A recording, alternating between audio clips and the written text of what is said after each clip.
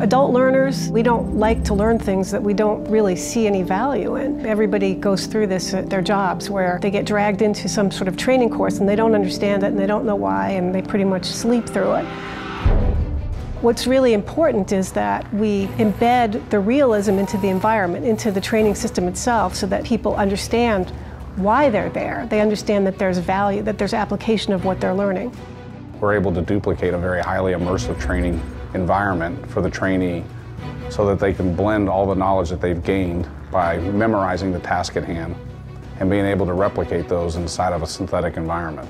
It's an outstanding way to be able to take both the important memory requirements that are necessary as for adults to learn and to couple those with the ability to experience the learning. Studies have shown for years that experiential learning actually for adults produces a higher outcome of retention. Game-based training is the application of gaming technologies to the problem of learning systems. You're going to have sort of an augmented reality where there'll be little pop-up buttons and video and color and sound that will come through the gaming environment, and it will be matched to cognitive science to say, okay, this is going to help you remember this thing. When you're training inside of a synthetic environment, it's important that you're able to have the same types of feedback that you would when you're training one-on-one with a mentor. Our courseware creates a synthetic, artificial intelligent mentor avatar that looks real and he acts independent of your thoughts, helping guide you through a particular task. In a few moments, I'll be taking you down to the Jet Drive room. There I will explain to you the tasks that need to be done on location. Then you will practice performing those tasks under guidance. We use cutting-edge technology to make sure that the avatar's features and eye contact is highly engaged with the individual. All right, go. We approach training in an innovative way.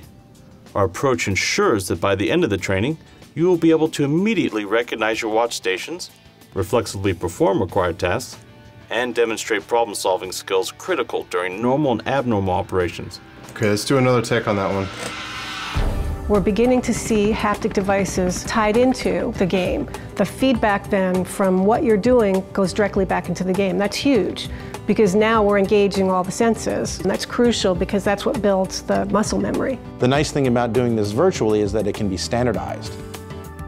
Game-based environments are tremendously cost-effective, and they allow people to repeat and repeat and repeat until they get it right. And that's really important, especially in environments where a second of hesitation really makes the difference between life and death. There's tremendous opportunity to use narrative and story and fidelity and immersive environments just to motivate people to want to learn. Now we're creating an environment where it's all real and they can test themselves and make sure that their skills are good enough so that when they get out there, they're really ready.